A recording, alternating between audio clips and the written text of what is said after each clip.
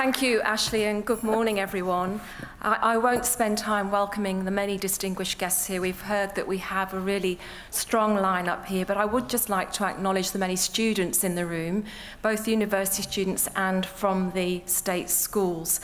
I'd also like to acknowledge, as we heard from the Governor, the wonderful welcome to country by Richard Wally. He inspires us every time he performs those welcomes to country for us.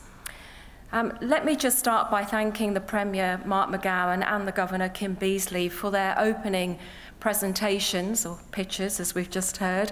We greatly appreciate you taking the time to be here, and we're delighted that you're willing to engage with us on these issues that impact the city, the nation, and our region, and ones that are very important from our point of view in terms of driving capabilities. It's a pleasure to be here again at the In the Zone conference, and I'd particularly like to acknowledge the work of the Perth USAsia team, led by the director, as you know, Gordon Flake, for their hard work. They've consistently delivered dynamic, high-quality programs that have real-world impact, and they seem to be finding us many glorious venues. The challenge, as we heard from Richard, was where we go next in terms of towards the Swan, but I can assure you that this state has no shortage of wonderful vantage points for the city and amazing venues. The University of Western Australia has been hosting this In the Zone conference since 2009, almost a decade ago.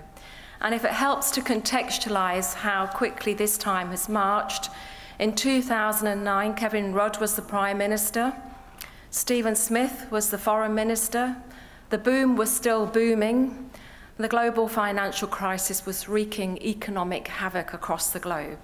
The first Apple iPhone was barely 2 years old.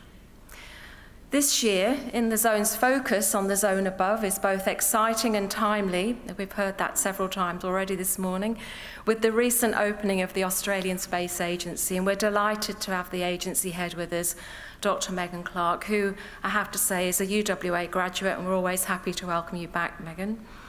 I'm also just wanting to acknowledge that we have all the universities represented in the room here today.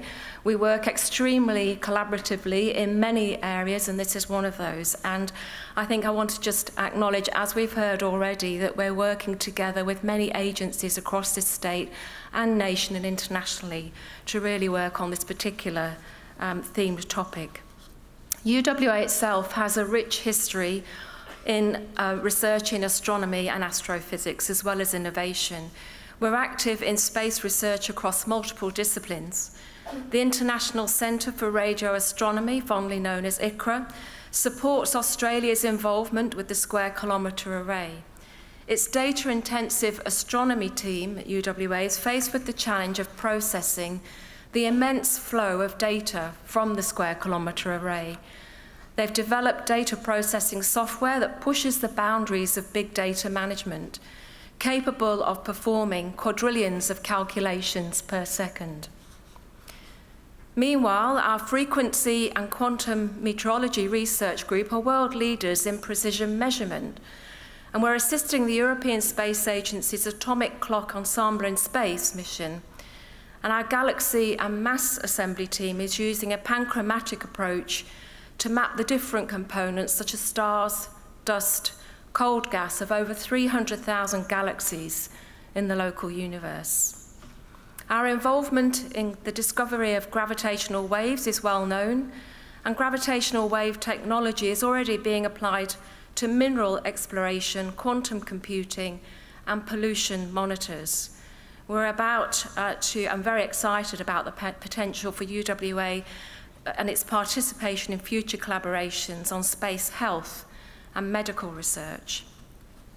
We also have researchers working on better satellite communication, on how to manage problems with moon dust and lunar weather, on drones and satellite remote modelling, space junk and robots, and on the human side of space and its exploration, including space tourism. And I should say I had the pleasure of sitting next to Enrico Palermo last night at dinner, another UWA graduate, and I was tempted to book my slot on the journey and then remembered that I get travel sick in my own car. Thought probably not. The zone above this conference will explore three key themes today. We've heard a bit about them in some of the earlier presentations: security, Earth observation, and space environment. Security in the context of working with the Indo-Pacific nations to ensure the use of the zone above is free, assured, and secure. The Governor has already commented on this.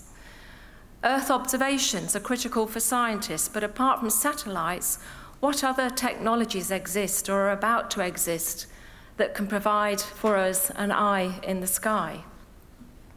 And the final theme explores how countries can cooperate to clean up the space environment so it's free from debris, reducing the risk of collisions. Globally, and in this region of the world in particular, it is our responsibility as leaders, researchers and policymakers to use our expertise in a collective, cross-disciplinary effort to build a sustainable, resilient and safe space environment. Humanity's involvement in space is not simply a future which we are yet to manifest. We do not have to wait for George Jetson or Jean-Luc Picard to go boldly into the unknown. The matter matters now. It makes a difference. And it has an impact now, up and down our time zone and across the globe. And UWA is committed to advancing the conversation and building upon the themes that will emerge from this event. Let me remind you, as Hermes said, that which is below corresponds to that which is above, and vice versa, to accomplish the miracles of the one thing, the universal and the particular. What happens on one level of reality happens on every other level.